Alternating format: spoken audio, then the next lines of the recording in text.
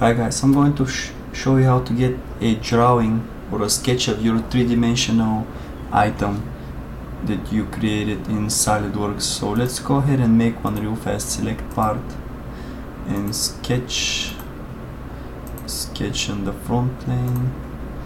Let's go ahead and sketch something random. And SolidWorks is amazing in sketching in 3D and 2 dimensions or any kind of sketching. Okay, this is good. And let's use some smart dimensions.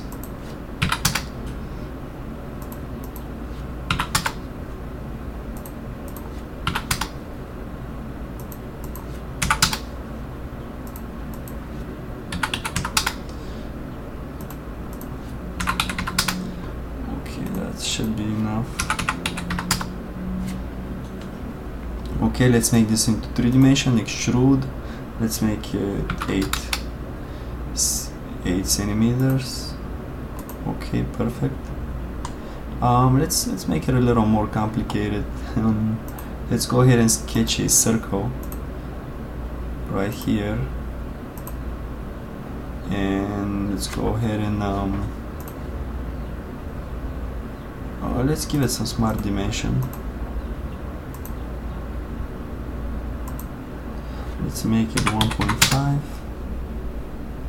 and then to cut it out, select extrude cut, and you can select how deep the cut should be.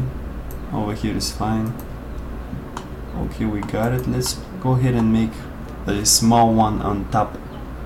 Sketch circle on this plane. Plane, circle from the center point. Let's make it a little bit bigger. Extrude and make it halfway. 1.5. Okay, perfect. So now let's go ahead and get a two-dimensional drawing of this. Let's go ahead and File, Save As, part, whatever name, part 3, click Save, File, New, two-dimensional engineering drawing, choose the paper that you want, and this one is fine.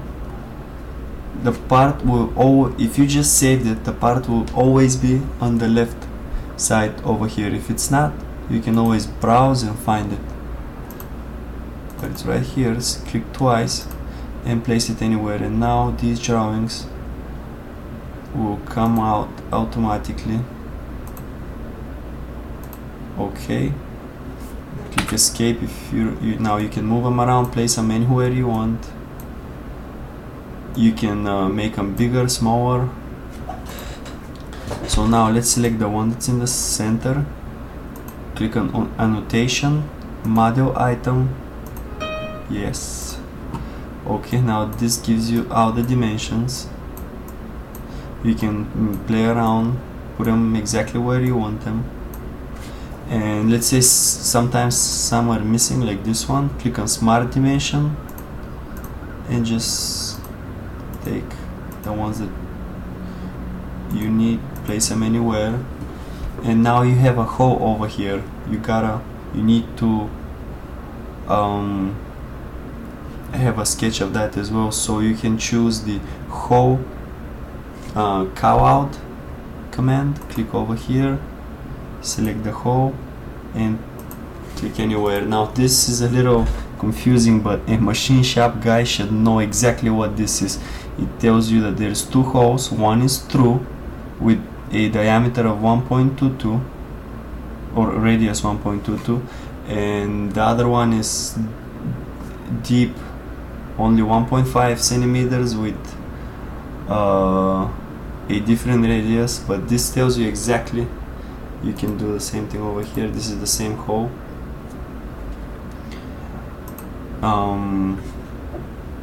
This is very important, yeah. And you can also get some smart dimensions for this part, this side I mean, And there you go. Now you have all the dimensions, and now you can give this to the machine shop guy and he can make this for you without any problems.